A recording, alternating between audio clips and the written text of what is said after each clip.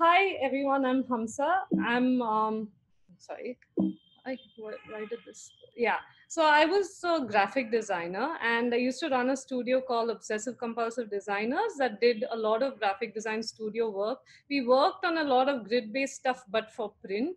And my work was always like very like colorful and fun, and like I always liked to kind of use a lot of like visual expression when I'm doing work. So my journey from a graphic designer to a web designer, front end developer happened around 2013 when I started taking websites on from my clients. And very soon after that, by 2013 end, I realized that I needed to count on developers every step of the way. And that was a bit frustrating for me. So in 2015, I kind of like took all my savings and went to Canada for a boot camp, for a coding boot camp, which kind of taught me how to code. And so in 9 weeks, they made us work like some 16 hours a day, like drilled CSS, HTML to us, as well as JavaScript. And I was a better person after that. But the reason why it was very impactful for my design process is that I wanted to be able to understand how development works to guide my design process a lot better. So this is a place I studied. It's called Juno now. It used to be called HackerU before. And I've learned some of the best lessons, from accessibility practices to code workflows to just keeping things semantic, from the school. So and then I came back from the boot camp and I came back to India. And ever since then, I've been working on a lot of content websites. And I've been kind of like understanding how my graphic design avatar kind of transforms to the web with every project. And so, like, grids is a subject that's very dear to me because I used to be a graphic designer, and that kind of is the framework of everything we do. But back in 2015, there were mostly advertising agencies doing websites, but at that point there were no bespoke like web design studios. So what I realized was there needs to be a voice of design also in web design. So it was very interesting for me to apply whatever I've learned in graphic design on the web. So one thing I always believe is that whatever content you put on a website, it can't be boilerplate, and it's not going to be a one size fits all. The same canvas can kind of hold very different things based on how much hierarchy you want to give it, and or how much uniformity you want to give it, so I think the way that you see space kind of transforms once you see it in a grid. So today our journey is going to be, we're going to be talking about why custom grids and not something like Bootstrap or something that's already tailor-made and available. We're also going to see how to think responsively at the design stage itself. What are some of those scalable elements in terms of content that we need to be aware of? We're also going to see step by step how do we define a responsive custom grid.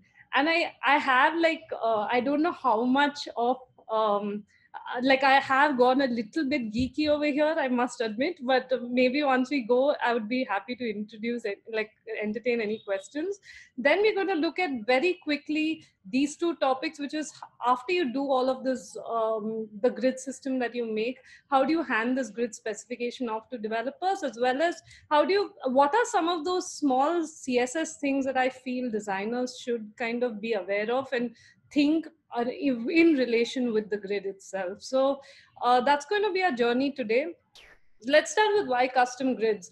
The 12 column grid that most frameworks provide, I don't have an issue with that at all, because I think 12 columns is good, but it's a scaling of the 12 column framework like Bootstrap is where the problem arises. And again, like, I don't think a one size fits all approach can be taken for a website like this. So when you have like a 12 column approach, the fact that this turns to this on a smaller laptop, and this turns into this on tablet, etc., is something that is very limiting. And the problem with these frameworks is, from a code point of view, that the more you try to fight with them, the more futile it becomes. So it's better to kind of create a grid from scratch. And some of the other so what constitutes a content website? We are not talking about all kinds of website. We are talking about websites that pack a lot of content, that it needs to be a resilient template to which if you throw any kind of content, it should kind of sit and stick well. So we are talking about blogs, news, brochure sites and e-commerce sites, and all of these things need to be built with kind of like that resilience, that once you it can take whatever content you give it, once you've handed it over to the client that's going to be using it. So how to think responsibly at the design stage? There are some key variables that determine how a grid scales in my experience. So some of those key variables are typography, the photography, which is the photography and media that constitutes what that's part of the website, as well as the device hierarchy. So in typography, we have this is, for example, 6 different typefaces in the same font size, and this goes back to that wardrobe drawing that I showed you, that each one has a different composition. For example, this is way more dense, this is slightly more loose. So the way that some of these typefaces will dictate the gutters and the spaces and the margins are going to be very different, just on the basis of the way that those characters are formed. So the font attributes like weight, size, and construction can vastly dictate the way the grid is defined. We are also in content website, in dynamic content websites, where we're creating a template for someone to upload future content. It would be great to like kind of design with high definition photography, but in reality what we are really working with is like, you know, these screen grabs that like this is from the Hindustan website, News Times website, this is from Catch News. So these are some things that you can't control, because the way that the editorial process works might not be in our control, but it would always help to know what our variables are when we're designing stuff. So we need to just make sure that we are not designing for something like this. We should need to just make sure that we know the kind of content we're going to be dealing with. This is a screenshot of three different websites that I've designed. And website A has an equal distribution of desktop and mobile, whereas website B has a greater majority of desktop users versus mobile, and website C has a very large percentage of mobile users and less desktop. This also is a big factor in kind of dictating how your grid should scale and how many enhancements you should prioritize for which devices. So I think like to look, if especially if it's a web redesign project, to kind of go back to analytics and look at what is that composition that's there for mobile and desktop, so that we can prioritize things accordingly, might be interesting as well. Might be one of the factors to do. Hamsa, if so, there is a request from the audience. If you can just slow the pace a little bit, because it's getting a little too fast to understand some of the points. Okay. So if you can spend a little more time, and the initial presentation goes a few minutes more, that should be okay. Okay. That sounds good to know. Yeah, that's good to know. Is there any part that I should kind of revisit right now? I assume you can continue, and people can ask questions if they want to. Okay, but yeah, I think this is the right time to say it, because the next part is going to be a little bit, it's better off paced a little bit slower. So yeah, so just to kind of recap this point, that there are 3 variables in defining and scaling a grid. That one is typography. We need to understand that if we're using a certain typeface, it will influence our grid. The second thing is images. We are not working with these really picture perfect images in content websites. We are working with images that are more dynamic, that we might not have more control of. We are working with vertical images, landscape images, different proportions of images as well. And the third thing is that the fact that when we are doing a website redesign project, it's always good to kind of go back and see the analytical data of that website, to see where are the users kind of accessing this website from. Are they accessing it from mobile more or desktop more? And some of these things can really guide the grid, so that we can see how much more effort we need to kind of put into a mobile device screen versus how much more effort should be put into a desktop device screen. Yeah, the recap is great. Okay, cool. Yeah, cool. So defining a responsive custom grid. Now, there are like couple of like steps that I follow, and I've tried to kind of nutshell it so that it's kind of easy to follow. So let's go through with it. Let's go through them. So the first thing is, our starting point is that when we want to have a content website, we want it to scale at least 4 devices, right? So we need it to scale on mobile, on tablet, on desktop, and on like a 27-inch iMac or something like that, a large desktop. So let's assume at this point, because this point, this design, this presentation is not about how to design websites. So let's assume that we have an idea that there is a website design that we have ready, more or less, for desktop and mobile, right? And we have not used any grids to kind of create it. I've just used the example of Slack, but I've just kind of have a one page ready on desktop and mobile, because this is mostly something that designers is, where they have like these two designs, and they can kind of say that, okay, this is how the design looks on mobile, this is how the design looks on desktop. So and this is like another example where we are mocking up some pages on the desktop and mobile. Now, one thing that you would do next, once you kind of start having these pages ready, the one thing that is common on a lot of content websites is listing pages. Now, what a listing page is that it's a listing of search items, a listing of blog articles, or a listing of products. So this page mostly consists of a grid. If you kind of follow many of the UX patterns that are there, it would be a page that kind of consists of a grid. So ideally, when you're starting off to design a grid for a website like this, you would actually first go and visualize their listing page and say, how many columns would each of these things kind of have? And in some cases, they might not have any columns at all. But if they have any columns, like if I'm putting 3 of these items in a row, then it becomes like a 3 column grid. If I'm putting 4 items, it becomes a 4 column grid.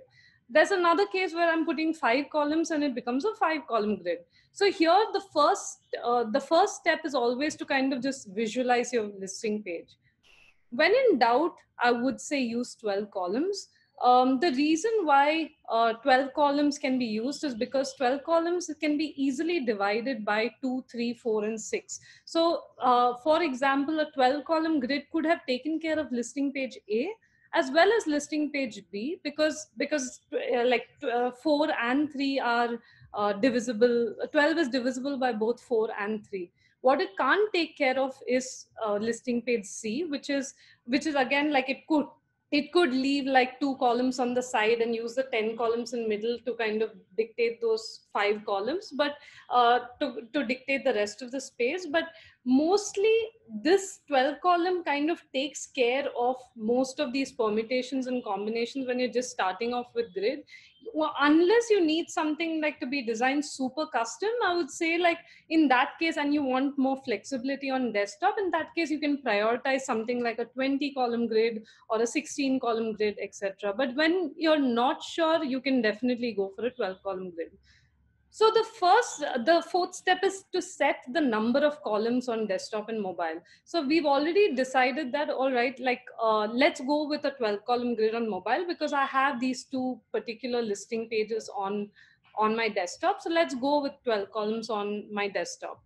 And the mobile, what I usually find useful to do is to divide the desktop grid by 2, and to kind of, if I have 12 columns on desktop, my mobile columns end up being 6 columns. And that's kind of a starting point. If I have to tweak it later, I would, but most likely I never have to. So it's mostly like, so that's first, you just define how many columns you're going to have on desktop and mobile. Now, for a desktop canvas, so the first thing we've done is decided how many columns are needed. Next, we define the canvas size. So what is the size in which these 12 columns are going to span? And for the purpose of this, it's always useful to use an easy multiple of 12. to kind of get this number. So it could be like a 1200 or 1260 or something like that, which is an easy multiple of the number 12, so that it becomes easier to calculate the responsive grid later down the line. So likewise, when you're doing a mobile canvas, the mobile canvas that I like to use is 360 pixels, because again, it's a multiple of the 6 columns that we have, as well as it's a super common mobile width. Yeah, so so right now we've set the number of columns in our grid, and we have defined the canvas size of our grid of two of the devices of our grid. Now let's look at margins, columns, and gutters. There are three components of the grid, which is margins, columns, and gutters. So let's look at what margins are. The things that go on the extreme end of our 12 column grid on desktop, or on the extreme end of the 6 column grid on mobile, are the margins. So in any grid, in the grid that I'm showing you today, there are two margins on either side of the grid.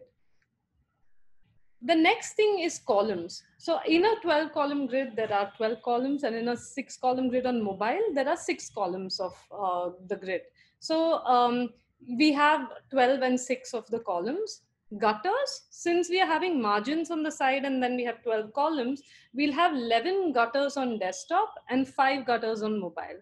Yeah, so that's kind of the composition of the grid that we have. So we have margins, columns, and gutters. So let's solve for the gutters and the margins. So when we are defining, what we need to do next is define what are the sizes of each of these elements. What's the size of the margin, of the gutter, and of the column? The answer to that is, if we solve for the margins and the gutters, the columns will figure themselves out. So each of these, to solve for the gutters and margins, you need to first set the gutters for desktop and mobile. So we have 11 gutters on desktop and 5 gutters on mobile.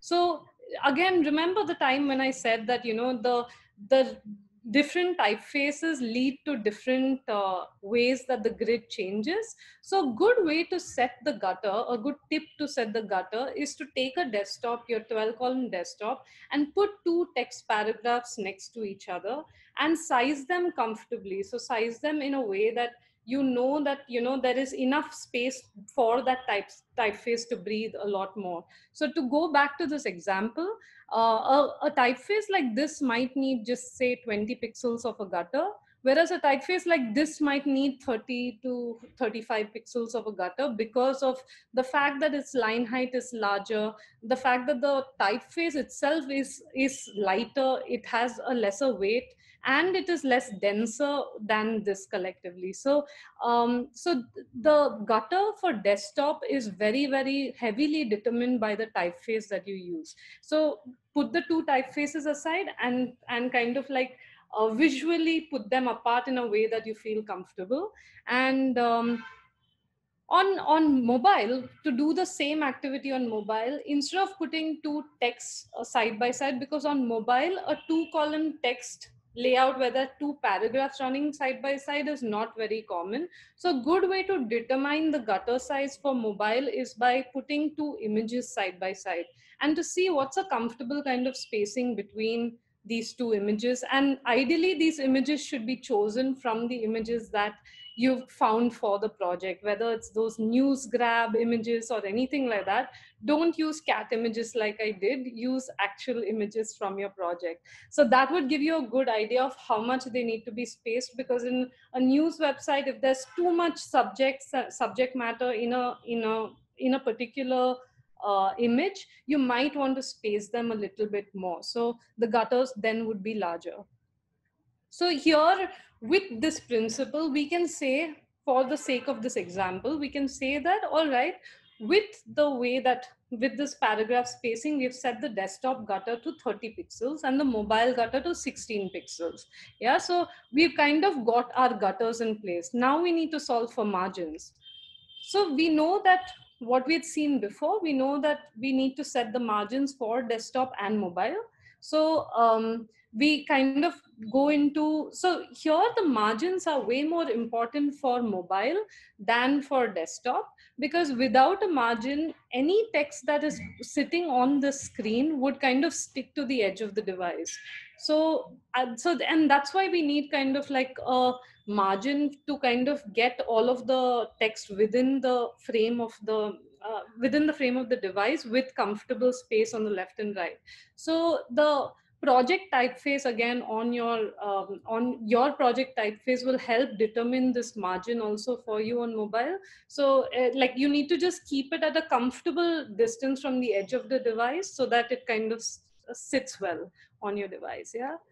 So on desktop though, because there is so much more space, you can actually like consider that your same, unless there is a specific use case that you want a lot of space on the left and right of your grid, you can actually say that let's keep the same gutter space as, let's keep the same margin as the gutter. So if we have It's kind of kept 11:30.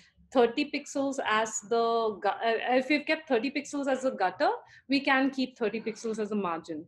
So now we've calculated the gutter and the margin for both of these things. So I've decided that on my mobile device, I need to keep the text 20 pixels from each of the edges so that it kind of sits well and doesn't look like it's kind of running to the edges. So my margin and gutter are different on mobile, whereas the margin gutter are same on desktop, because I'm like, all right, I can use the gutter in the desktop as well. Now the calculation for column width. So a column width is not done visually, unlike margins and gutters, which we are calculating visually. The calculation for column width does not happen visually. So let's look at our variables here. So we have our column width and we have our desktop and mobile, and we've got our variables, which is the margin gutter for desktop and the margin gutter for mobile. So what we will do, and this slide I will stay on for a bit, but what we will do is we will first subtract the 11 gutters. So we have a 1200 pixel canvas, and then we will subtract the 11 gutters from it. So each gutter is 30 pixels over here. So we'll subtract 330 pixels, which is 11 into 30, which is the total gutter value from that canvas. Then we will subtract the two margin values from the left and right of the canvas. So we will subtract 60 from it as well. So when you subtract 1200 minus the 330 for the total gutter minus the 60 for the total margin, you're left with 810 pixels, which now we know that within these 810 pixels, that's our total column width for 12 columns. So when you divide that by 12, you get 67.5, which is our column width on desktop. Yeah. So, and don't worry about the pixel value here, because it's going to be insignificant once we go forward. The reason we're getting pixel values are so that we can eventually define a fluid grid. Yeah. So, Souvik, any questions here? Because I want to make sure that this part is understood before I go forward. Uh, I do not have much questions at this stage. I mean, I do have some few of them that I have collected, but they will distract from the thing that you're talking about. So it's cool for me. I have understood most of the things that you're laying out. In the audience, in case you have any specific question, you can probably quickly raise your hand or something. I don't see anyone raising their hand right now. So let's I would say let's continue and let's do the questions at the end. Okay. So, and then we have the column width for desktop.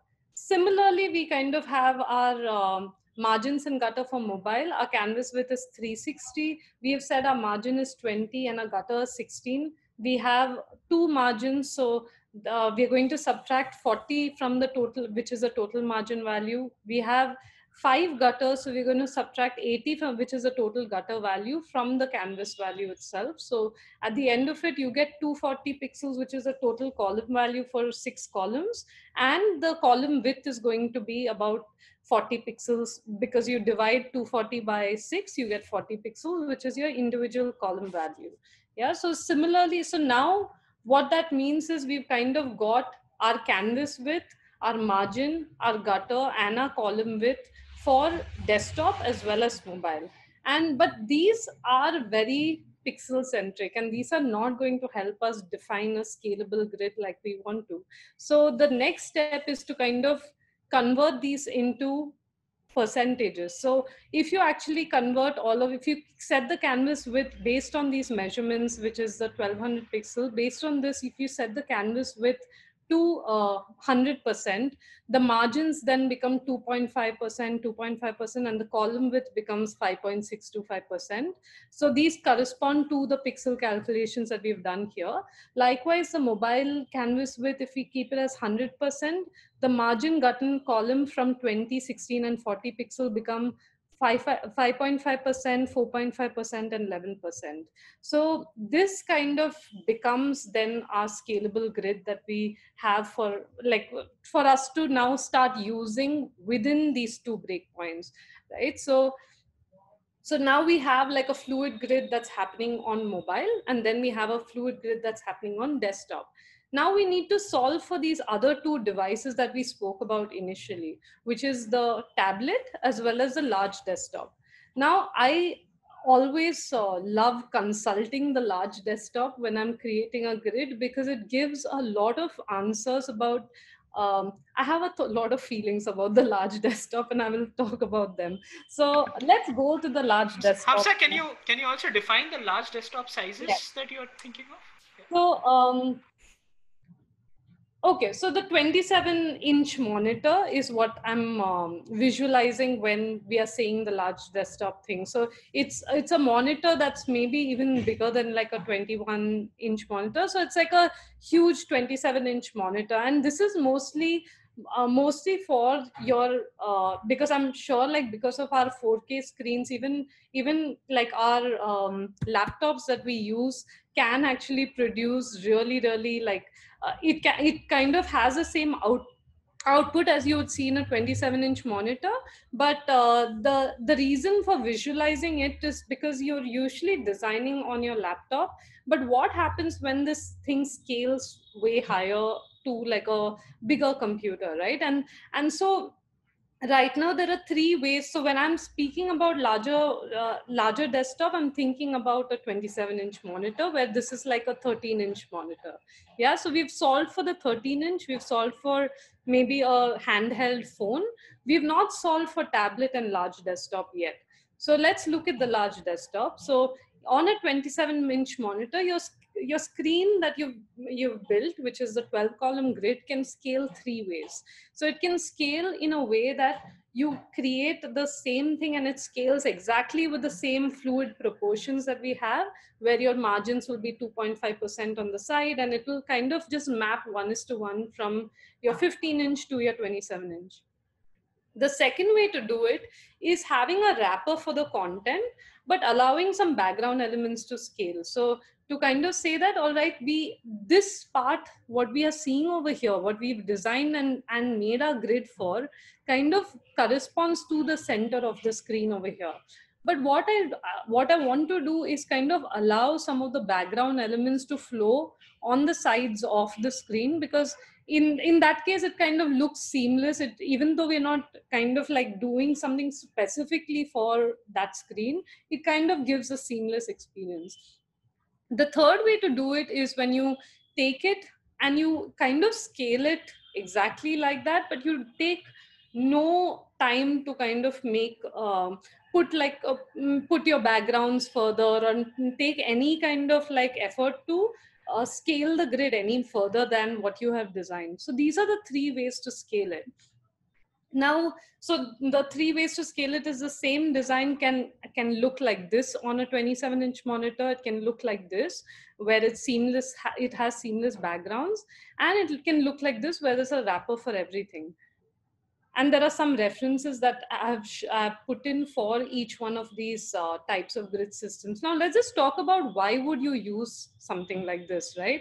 So ideally, this is where you kind of go back to those analytical data, the analytical data that we saw, where we see like the device distribution between the different websites. So in a website where if you see, for example, Smashing Magazine, which is also targeted very heavily to designers, they use an approach like Case A, where the content kind of is designed to fit in a 27-inch monitor. So apart from doing their 12 column grid, they actually take the effort to create something unique as an experience for a monitor that's larger.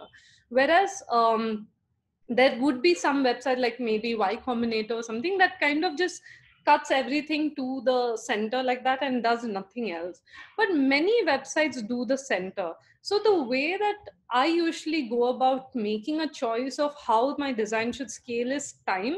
If I have zero time to cater to this device based on the project priorities and because based on anything, that's the only case where I would go into case C, where there is like it's an inconsequential breakpoint for me, 27-inch. So I'm not going to take care of it at all. I'm just going to scale it as is and put like a background over there. And that's the only case where I would do case C, and it's fair to do that. I won't say that it's wrong to do that, but if your users are not there, you don't want to spend too much time. Although case B is a place where I feel it has it's the right amount of hygiene to do for a project where you are not taking extra effort, like not creating a unique experience, but you're just kind of scaling all the elements to make it look like hackily like it fits on a 27-inch monitor. And case A is when it scales proportionately. And here one thing to be not misunderstood is that it is not just because we are mapping a 15-inch design to a 27-inch design like this, it does not mean it's easy. Out of the three cases that are being mentioned here, this would probably take the most effort, because you're kind of solving for viewing distance. We are solving for the typography to be seen from a different distance. You're also, some of these elements can't scale just as is, so you'll have to kind of create a slightly unique thing, and you can't just do like, all right, scale it 160% and it works. So it would require a lot of effort, and I would only put in this kind of effort if my audience is on a 27-inch Mac, or if I am left with so much time on the project that I can kind of afford to kind of indulge myself and go into like case A.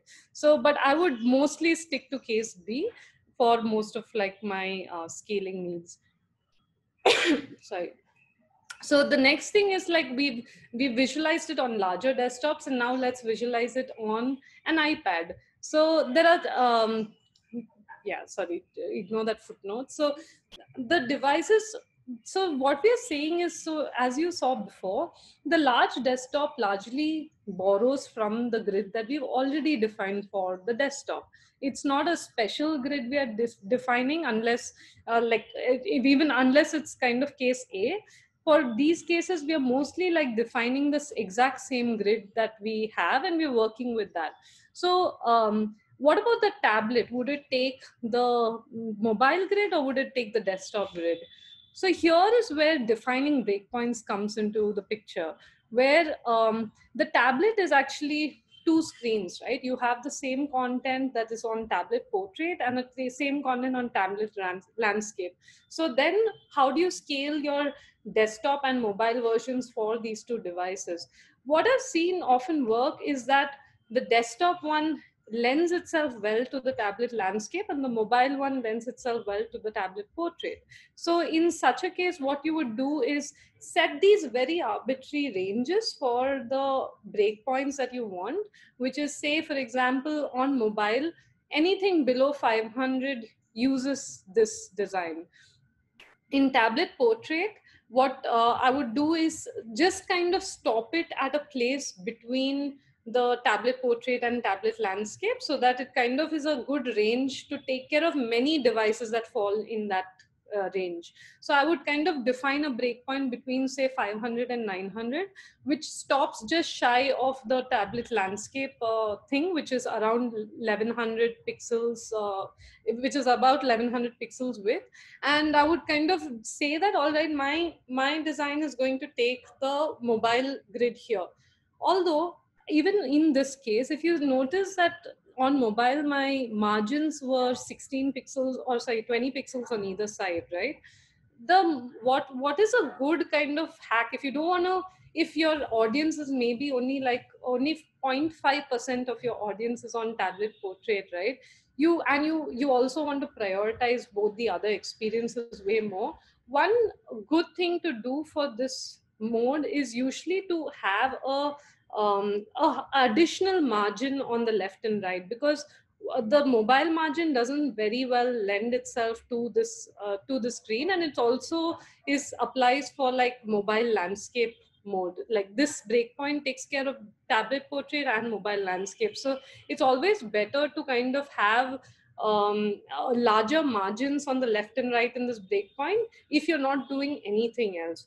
But the other customizations you can do is, say, for example, if elements are only are taking 2 columns here, they can take 3 columns here, you know. So there are few component level customizations that can be done here, but I wouldn't bother too much about it if your audience is not here. But I would still like increase the padding for this breakpoint and let it use the exact fluid grid that the mobile one has.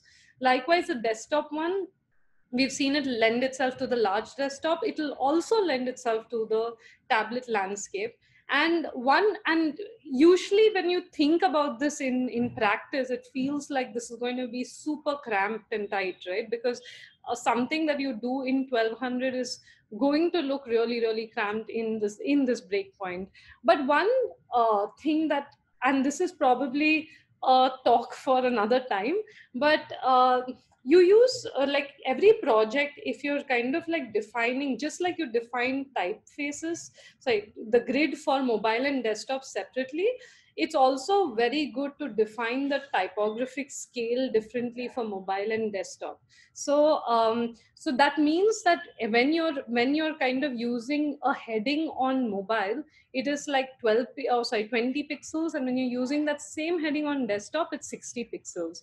But what this particular breakpoint does is that it uses a desktop grid. It's very cramped, but if you feel like the content is super like tight, one option is to kind of use the mobile type scale in this breakpoint as well, so that it kind of lends itself well, and it sits really proportionately to this grid. So both of these would look similar, but this would use like the mobile typeface in the same grid, same measurements as the desktop fluid grid, but you kind of allow your mobile type to hit until 1200 before you change to desktop. So that's kind of the strategy that I have noticed is very easily kind of scalable for these different breakpoints. So here now when we communicate, so by now we've got our margins, columns, gutters. We've understood what these percentage widths are of these things, because we've calculated it from a pixel value that works. We've defined how these different devices need to scale and which grids these need to use from these two breakpoints. So now we go into how to, suppose I'm working in a silo and I'm doing all this out of like my living room, and my developer sitting in Noida, and how do I communicate the grid and breakpoints to them? At this stage, Hamsa, I would also just do a quick time check because it's 11:47. So from here onwards, if you can just pace yourself accordingly, so that we can probably wind up. Yeah, sure. I have only like 2 slides more, so I think it should. Oh, perfect. Yeah. Perfect. So, the communication of the grid breakpoints is similar. I just, like if I was working with someone who is not not sitting right next to me, I would just kind of create a table saying, okay, this breakpoint applies to from this pixel range to this pixel range. I would say that it has these many columns, the column width percentage, the gutter width percentage, what is the padding left and right. You can this is a margin that I spoke about. This is a screenshot from an older project. That's why it has different values, as well as like the breakpoint in which this grid kind of kicks in. So it looks something like this. The handoff looks something like this, where different breakpoints are defined. And it also, just to show you the 27-inch thing, this is kind of using case B, where the elements, it's scaling exactly as the a smaller desktop grid, but it's allowing elements to flow further. So just to, it's always good to give like a visual cue of how these need to scale in larger monitors.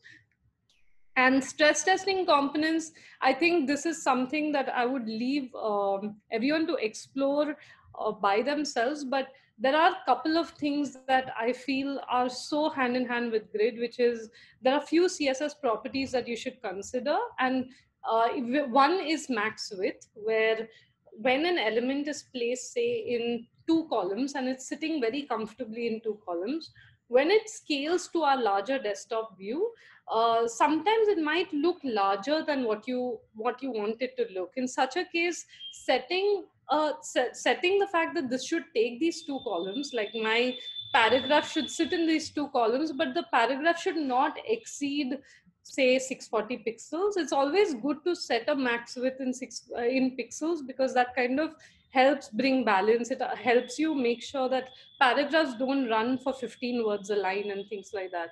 Another thing is object fit, and I would encourage everyone to kind of who work with content websites to learn about this property of CSS, which kind of tells you how images should scale within a container, and it can be leveraged a lot in content websites. So that's kind of about it. So this is what we covered today: why custom grids, how to think responsibly at the design stage, how to define a responsive grid, stress testing your components for scale, and handing off grid specifications to designers, to developers. Yeah.